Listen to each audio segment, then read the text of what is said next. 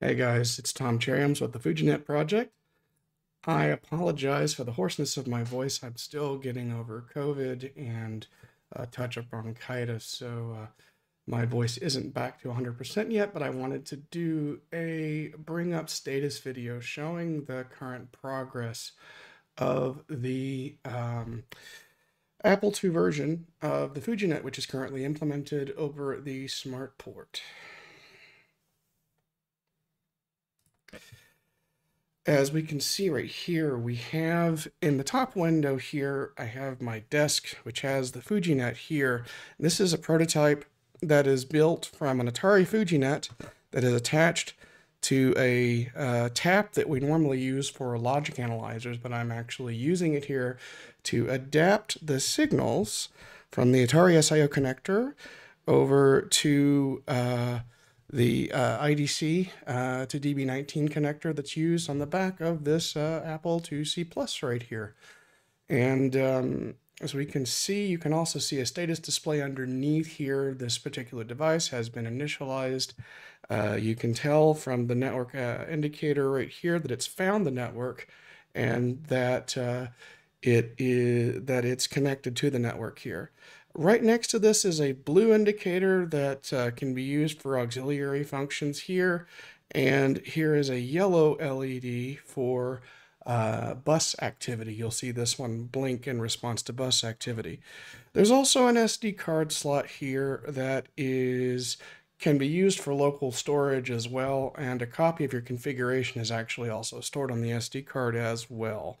It is also used as storage for the virtual printer.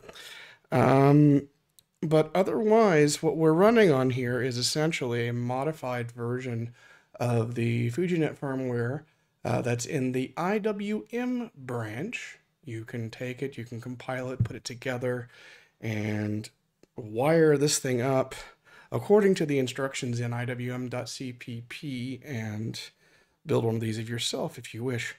But for now, at least, we're just going to take and get this thing set up here. So I have a video window that is open. I'm going to have to turn on the Apple IIc Plus first before I activate the video window due to how my capture card is set up. Apologies. So I'm going to try to enable the display capture. I will have to deactivate and reactivate.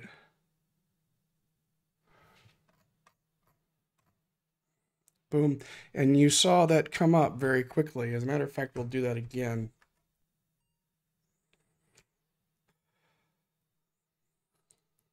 And that's actually loading from DigitalOcen. We can actually see in the current code right now, if we go, for example, and bring this down into a code view, we can, and actually get this guy out of the way here. Sorry, my DroidCam OBS source. We can actually see that we are connecting to atariapps.errata.online. It's just a temporary place so we can test. It's a TNFS server that we have set up specifically for testing the Apple II emulation here. And we're opening up a little test hard drive image, 32 megabyte image that's running Total Replay here. And as you can see, it's doing pretty well. We're basically, the blocks here are being streamed from the network. Hit the space bar here and just kind of do a little selection. I don't know, pick something, anything at all. I'll take Droll, sure. And we'll boot up Droll. And you can see it doing seeks down here, and once it finds a linear section of blocks, it reads those as fast as it can. And we can see right here Droll coming up. As we can see, doing just well, doing just fine. And in point of fact, I can go ahead and use another test image here. I'll take and because this is so early, there's no configuration program, and the disk image is being hard coded and mounted inside of the disk device currently.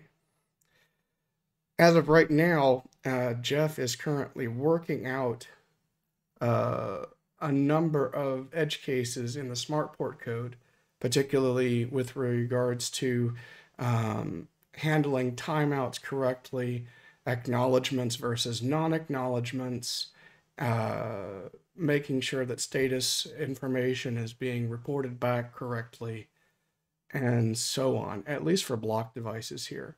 From my side, I am currently working on the first bits of test code for the first ever smart port character devices, which will be used for FujiNet control, for the network card, and for the virtual printer.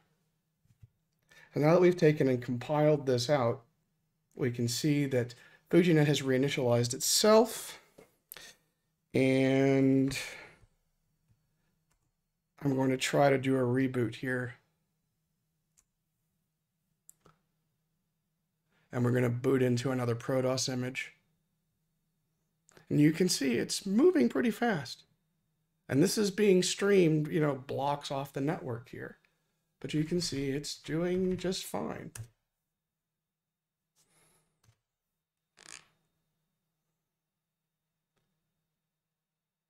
You can see how fast it's pushing the blocks in.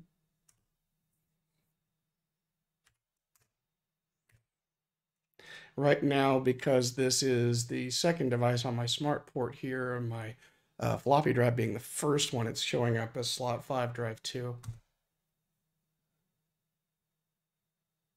And it's going to read the directory, and I forgot. This is a very large directory, so this is going to take a minute.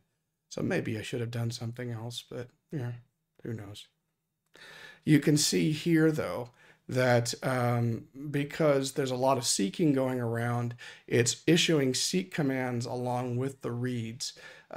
Seek commands under TNFS do impose a bit of a performance penalty because they are, in and of themselves, completely atomic operations, requiring a complete network round trip for the seek to occur before we actually request the read of the TNFS block. It's because of the nature of the protocol itself. A little bit more about the TNFS protocol. It was, for those who don't know and haven't been following the project, TNFS was borrowed from Dylan Smith's SpectraNet project, which is an Ethernet adapter for the ZX Spectrum computer. He wrote a very simple network file sharing protocol that could be easily adapted to systems with limited computing capacity. But as we can see right here, bouncing across just fine. We'll take and reboot again. Okay. Quit the ProDOS, and so on. But as you can see, it's working pretty well. You can go in and, start up some AppleWorks, I guess.